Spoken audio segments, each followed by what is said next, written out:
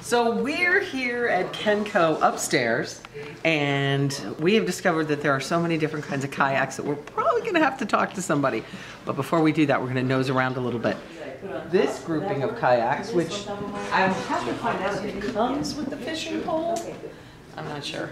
And then there's this one that I'm absolutely in love with. You can pedal your way up the river. We'll find out more about that. And this is your wall, I assume, of paddles. But we'll have to figure out which one of these goes with which one of those, or one of these. I think you could probably come to Kenco and pick out any kind of kayak you want. Just about any color.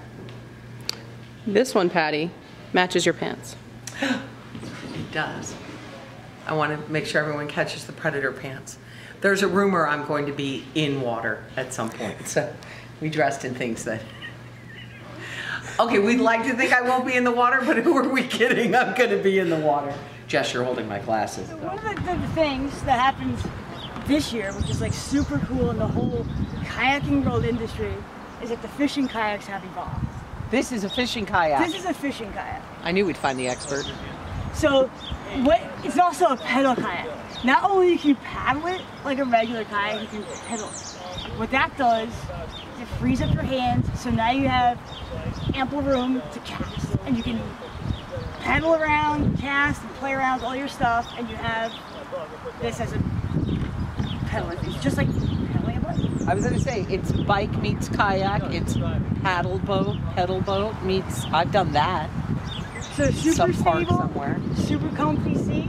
Basically all you're doing is just like getting in, pedaling, and you're going. You can adjust the seat, and I think you'll be totally fine. Super stable.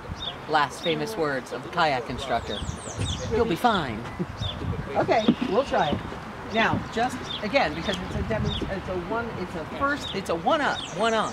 All right, so balancing to get in a kayak. First thing you want to do, launching from a dock like this, you want to sit down like I'm sitting right now.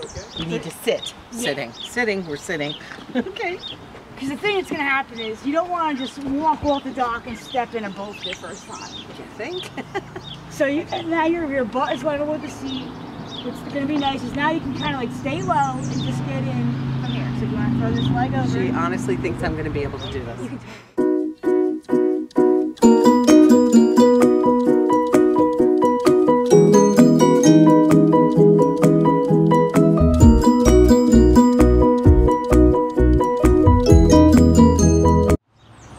This is a little bit far away from you. There's a little knobby over there.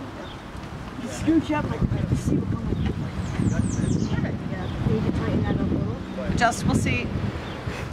Okay. Now you're just like pedaling up A bike. Does that seem far away from you? Yeah. So how to steer is the other important part. Yeah, you think? So that left hand there is going to control where you go. Oh, is this the rudder? Yep. That I saw. It's actually back there. I saw it in the store.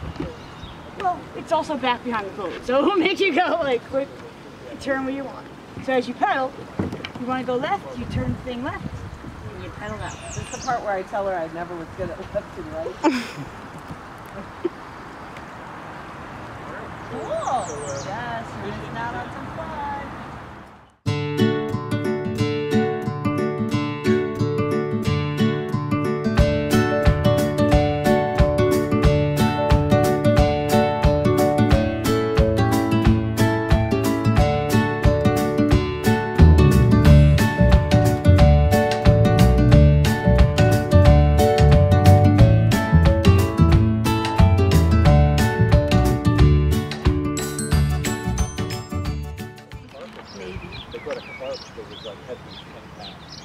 Yeah, I guess these things do get affected by wind, huh? It does, yeah. A little bit on the surface? Mm-hmm. Yeah, is it running water? Yeah, I guess. So you can pull right up and hockey stop against the dock. You're good. Look at me. Again, don't try this without the instructor.